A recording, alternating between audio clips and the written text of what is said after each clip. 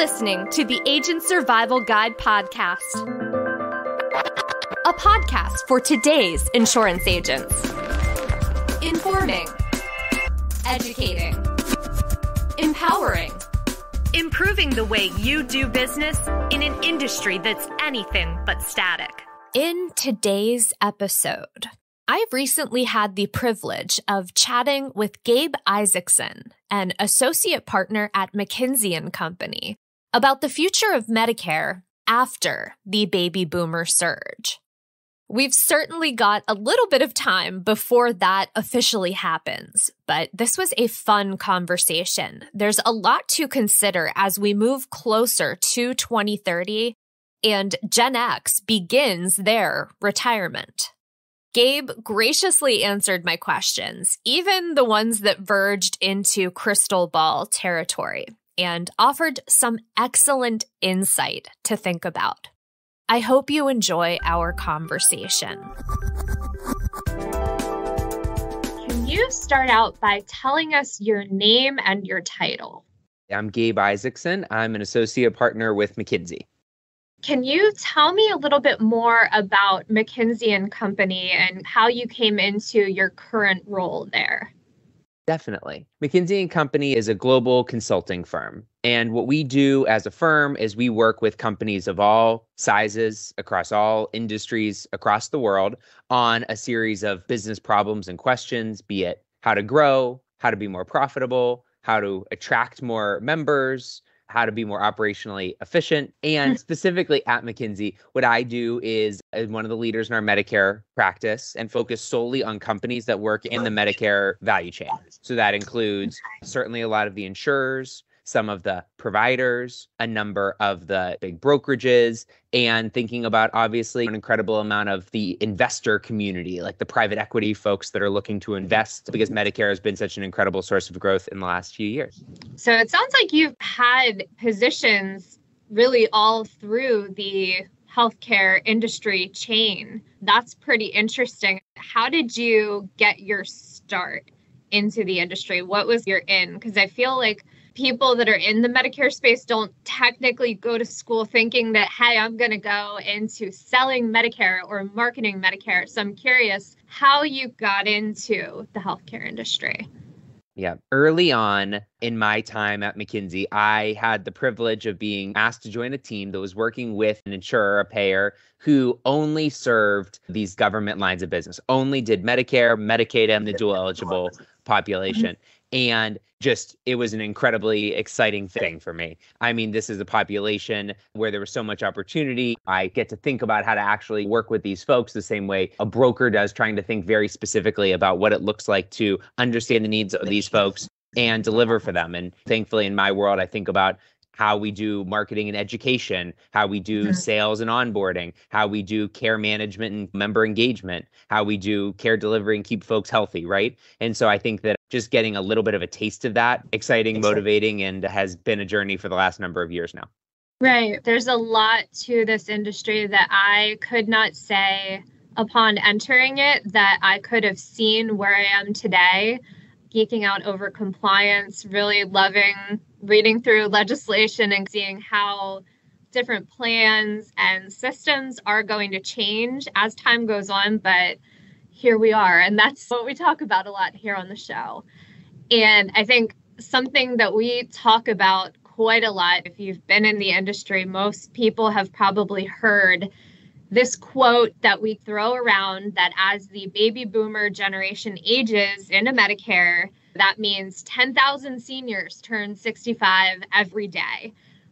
But something that we tend to leave out is that there is a year associated with the end of the baby boomer generation aging into Medicare. This stat only carries us to 2030. Then we'll start to see Gen X, which is a smaller generational cohort, start to age into retirement. So I guess what I'd like to talk about today is come 2030, what's next? And I feel like you're in a good position with your experience and with the knowledge base that you have, sort of talk about those things. And I think the first overarching question that I have is, what will the Medicare market look like in 2030 and moving forward based on the current data? Yeah, absolutely. I think we spend a lot of time thinking about the future of the Medicare program across the board. And I think 2030, it's going to look an incredibly different world. A few things. One is we're projecting that there is just going to be incredible growth in that 75 to 85 and 85 plus population. And so where when we think about Medicare, it's been the archetype of a 65-year-old, a 68-year-old, folks who are either aging in or just in that initial time of moving from original Medicare into MA. We're going to have a much more mature population around Medicare Advantage who has been seeing the ads for 10 years, who's been contemplating the plans, but is older and has substantially higher needs, more drugs, more disease conditions, probably more ED visits and things like that. And so what we need to do to deliver for that population will look wildly different. A few other things, what you would imagine is a lot of the products that these folks are buying at 65 right now with these cash or cash equivalent benefits, very heavy on the supplemental benefits. And obviously, if you're relatively healthy and you're 65, these are probably a good fit. $1,200 a year of Aetna's fitness benefit is probably really attractive when you're out there playing a lot of pickleball or whatever the case may be. But at 75, 85, those needs look a lot different. And maybe it isn't a $0 product with high supplemental benefits, but it's a plan with a modest premium that's going to really wrap them around and cover those inpatient stays and obviously accommodate the drug needs in a more thoughtful way. I think the two other things I would say, and certainly we should talk more about the implications for the agent community, but I think the first thing would just be substantially more integration with their financial questions. As your health needs increase and your health expenditures may increase, what that means in terms of budgeting, retirement, Social Security, financial products, things of that nature becomes inextricably linked. And fundamentally, if we're advising folks on only one part of that, we are doing it wrong. And then the other thing relatedly is probably just a lot more engagement with members, making sure that products sustain being a good fit for them. And it isn't just calling them around AEP or every other AEP or whatever the case may be, but it is frequently because we expect these things to change pretty rapidly with these folks. And what that means for looking at dual eligible products or C-SNPs or 5-star products, if needs change during the year, would expect it to be a lot more. Right. You mentioned demographics as far as that larger population of older beneficiaries. Where do you see any changes possibly coming in with the opportunity available with the younger market that's going to be coming in to the era of retirement with having this larger cohort that maybe has more utilization, there's more risk in the plans? What could that possibly look like for Gen X as they're coming in? Yeah, definitely. I mean, I think that one thing that this baby boomer rush has proven is that the ability to create an incredible array of products with similarities, but just modest differences that are really attractive at 65. I think the payers feel very confident that they have made a great amount of progress on that. And so I think as we think about this remaining but more modest trickle of folks turning 65, would imagine that the rush into MA for a lot of those folks could continue with pace as we think about MA penetration and our projections, the government's projections, all expected to continue to rise, right? And I think it is because we have gotten really good at this, product design piece and really meeting folks where they are more notably at the 65 age than the 85 age. And so would think that we'll be quite good there. And we should talk about it, but there are just a number of changes and disruptions happening to the Medicare program that are most directly impacting the insurers, but obviously those trickle down to the members through behaviors, engagement, product changes, and does create some uncertainty around what it will look like in the next 5, 8, 10 years. Right. Talking about plans a little bit, you mentioned, for someone at the 65, 68-year-old mark, then a Medicare Advantage with those benefits, that is very attractive. As that population ages, maybe there's an original Medicare solution with a MedSup that's more appropriate. Maybe it's going to be one of those D-SNP or C-SNP plans. Do you ever see the possibility of new plan creation with almost something in between the Medicare Advantage plan and the coverage stability of the original Medicare and MedSup, how comprehensive that coverage is? just as another option for spreading around risk versus cost versus utilization? Yeah, it's a great question. I mean, we've had a number of payer clients in the last few years talk about what are the ideas to get to a MedSup MA hybrid experience, right? Because MA brings a lot of benefits in terms of the supplementals, in terms of the switching flexibility and things of that nature that beneficiaries like. Whereas MedSup, if you economically can get there, brings a lot of confidence and security as well. And so I think those hybrid options are very appealing. I haven't dug into it fully just yet, but I think it's HCSC, Blue Cross in Texas, Illinois this year has some MedSup lookalike MA products, for instance. And I think that makes a world of sense, right? For folks that want to switch, but maybe if you've been around in MA, you don't, whatever the case would be with the underwriting to get into MedSup and things like that, it's a lot of flex. I think the other thing to keep in mind is these PDP products and the implications on pharmacy, which can make MA a lot more attractive on the MAPD side. And just obviously, we've seen a generally secular shift this year and an increase in prices on the PDP products. But I think what you have there is if you do believe that there's a little bit of a challenge on the standalone PDP side, is that a little bit of a challenge then to the MedSup or original Medicare side? And can we leverage that MAPD giving us some of what we want over here and some of what we want over there? Makes a world of sense. And definitely seems to be a conversation both on the beneficiary agent side and then also on the payer side as they think about 2025 products already. Right. And as we're talking about cost, when I'm thinking about this large population of people in that 75 to 85-year-old range, possibly having higher utilization, needing to access care, driving up utilization and cost on these plans, what does that mean then for the people who are aging in and coming in to these plans at 65? Is the system set up to handle all of these people, this large cohort of this more aged group? I don't even know if that's a great way of saying that, but are they able to handle a large population, 75 to 85, and also an influx of new members coming into these plans? Yeah, I mean, the answer to that is probably at this moment, no. And I think that we have a few more years of folks trying to get very thoughtful about this and building out a few dimensions to it, right? I think that when we talk about the utilization piece, we have already lost the battle. One, on the preventative, what does that member engagement look like? Getting them engaged in the preventative activities, the wellness visits, obviously closing their star gaps and sort of the integration there with just good wellness behaviors.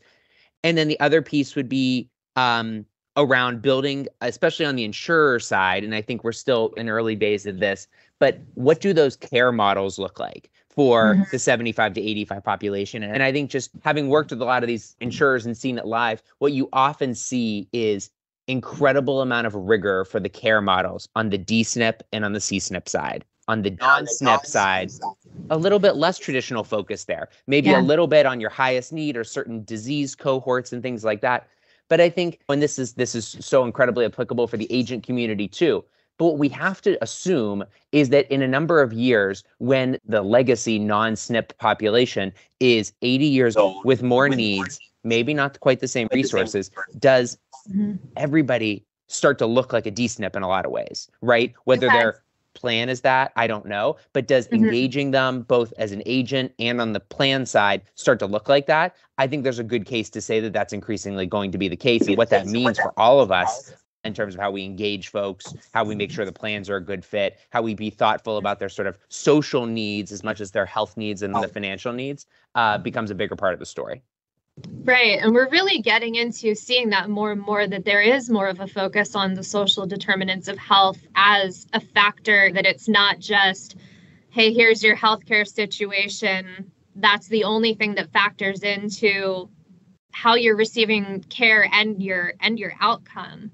We might be skipping a little bit ahead here, but if we are truly moving toward value-based care, if that is the way that we want to go, because we've seen that it's a better system as far as focusing on that healthy outcome, how do we really balance the current cost of that system of care with where beneficiaries will be in 10 to 20 years? Do you think that that's still going to be a feasible model moving forward to that time frame, or do you think that still needs maybe some adjustment or maybe another risk model in there to offset potential cost?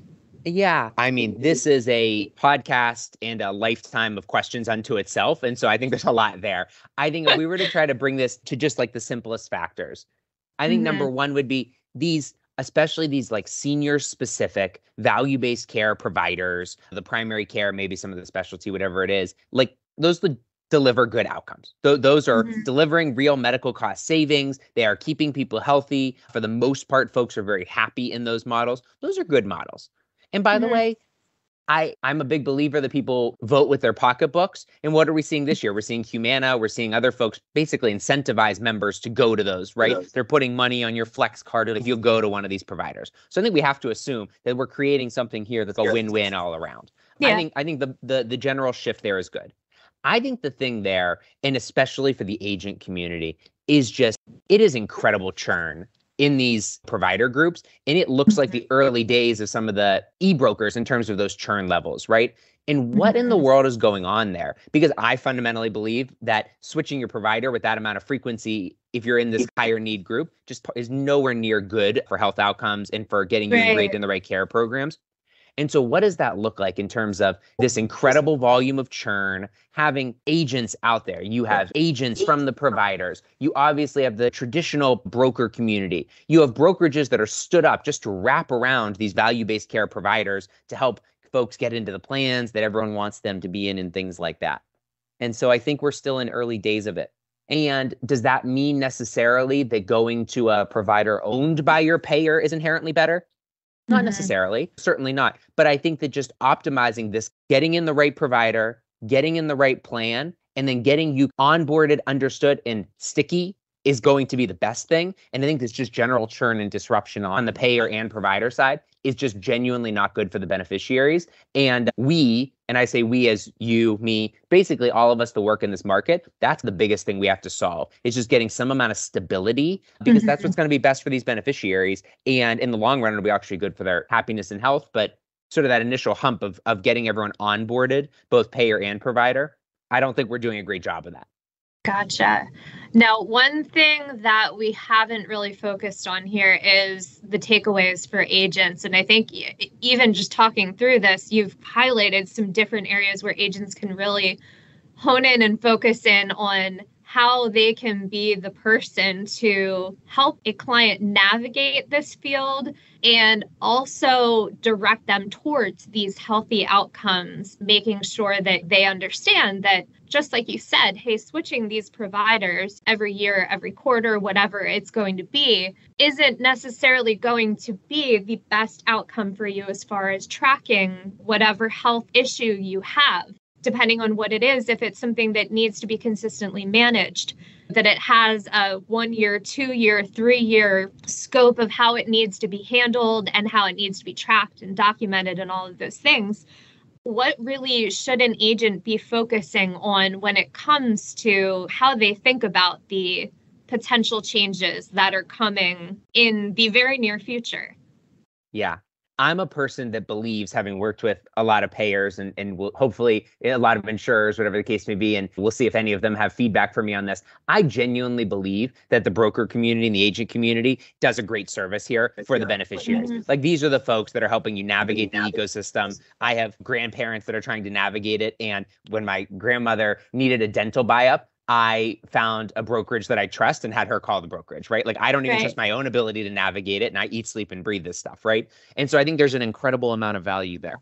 I think if I were to think about a few things for folks to think about, number one would be, and I'm sure this looks different for any individual person, but if we were to take the 8 or 9 million people that will enroll in a new Medicare Advantage plan each year, just for instance, right?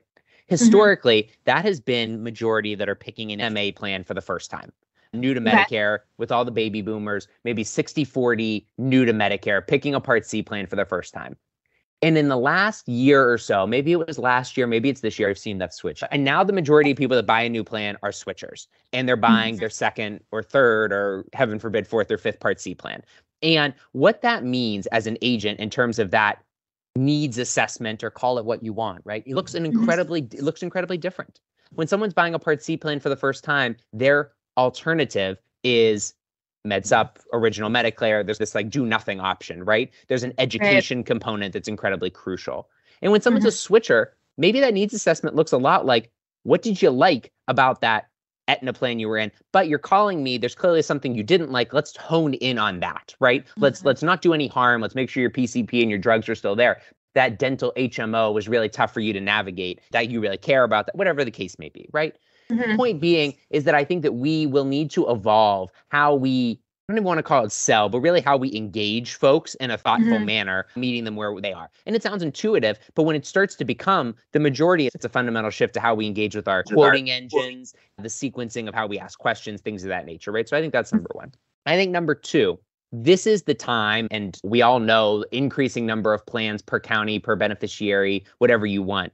Appreciating the full scope of the plans that are out there is more important than ever. And candidly, having some like hard conversations and being a real counselor to beneficiaries. What do I mean by that? I mean that selling them dessert might be easier, but selling them some broccoli is going to be a little better. And what does that mean? And what does that look like? And having conversations about this premium is an obvious thing you'll pay every month, and no, you're not going to get that Part B give back. But if we think about spending a couple days in the hospital, this is going to save you money. And even more importantly, this might keep you healthier and things like that, right? And so I think it's, and you're listening to your podcast with Ben Miller, right? It's not just the C SNPs and the D SNPs, but also full aperture of the non-SNP product array and making sure that we're thoughtful about that. And I appreciate how the agent community tries to play a role in synthesizing or making it simple, right? And having that array of, oh, well, 90% of people will benefit from one of these 5 products. And so I'm just going to get really deep on these 5. And I think, what does that look like? Leveraging the tools and technology that are out there and things like that to be a little bit more broad where you need to be to make sure that we're delivering for folks. And that will be ROI positive for the agent community, right? If we make good matches, we all win. But that's not easy. A couple other quick things. One would be, and I admire everyone who's out there doing this greatly, but we are seeing just the durability, which means what? Which means it's not going away, of the call center channel. That is not going away. And performance, put it off to the side for a second, right? But it is doing incredible amount of volume every year. That is 40% of everyone who picks an MA plan is going to come through that channel. And what does that mean in terms of just making sure that we're reaching all of the beneficiaries out there? And what does that mean in terms of needing to be a little thoughtful about our marketing and needing to be accessible by phone and needing to do some of that more work? It's different motion, different way of engaging folks. But there's a lot of folks out there that really like that. And we need to think about what that means. And then also how we do it better, right? In terms of making that connection and putting them in a good product, right? That broccoli versus dessert thing, which is more important telephonically, to be honest. 2 final thoughts, is just number one is this piece around the financial piece, another hard conversation, but being very thoughtful about where folks are economically, their health needs and their economic needs inextricably linked. And as we think about the switcher population, a big part of it is at 65, I did XYZ and my economic situation was whatever it was. At 75, my health needs are this and my economic needs are this. We just can't underclub that. And it's about being comprehensive counselors. And that goes for the agents that are financial advisors and are selling financial products, and also the ones that aren't. And if you're not selling them anything, all the more reason for you to be an honest, unbiased advisor, and it's going to make your healthcare thoughts even richer, right? And then the very last piece is just so much attentiveness. It's almost first principles, but just so much attentiveness to the pharmacy, the drugs, and the provider. And there's a lot of noise out there. Oh, let's get you in this mail order pharmacy. Oh, this one has lots of stars and all of that, right? But we need to be thoughtful about getting the beneficiaries to the right place. Do we know this provider? Does the beneficiary have a provider, et cetera, et cetera? And it's an incredible amount of risk for all parties, for the agent, for the retention, for the beneficiary, for their experience, and for the beneficiary, for their health. And I think sometimes we get a little lax on that. And obviously, as we shift into a PPO world very heavily, then it feels a little less important, or it feels a little bit less a part of that world. But we can't underclub that. And we just can't get lazy around some of those fundamental things that are actually the most determinative of everything. I think those are some good takeaways for people to think about, and really mirrors a lot of what we try and explain to agents about interactions with your clients, to work on that role of the trusted advisor rather than just trying to sell a product. I don't know if you want to get into it. I did have a question on this here about trust fund solvency. Are we moving toward a future where possibly Medicare Part A might not be available premium free.